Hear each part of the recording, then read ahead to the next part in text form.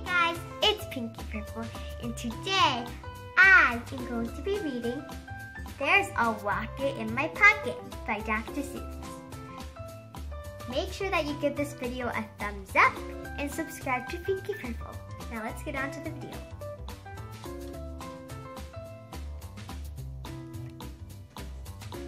Did you ever have the feeling there's a wasket in your basket? Or a mural in your bureau? Or a wasset in your closet? Sometimes I feel quite certain there's a jerkin in the curtain. Sometimes I have the feeling there's a zlock behind the clock. And that Zelf up on that shelf, I have talked to him myself.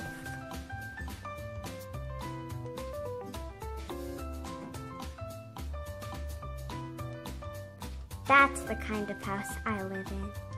There's a nink in the sink and a zamp in the lamp. And they're rather nice, I think. Some of them are very friendly, like the yacht in the pot. But that yaddle in the bottle, some are friendly, some are not. I like the zabel on the table and the jar on the chair. But that bofa on that sofa, well, I wish he wasn't there. All those napboards in the cupboards, they're good fun to have about. But that toothbrush on my toothbrush, him I could do without. The only one I'm really scared of is that bug under the rug.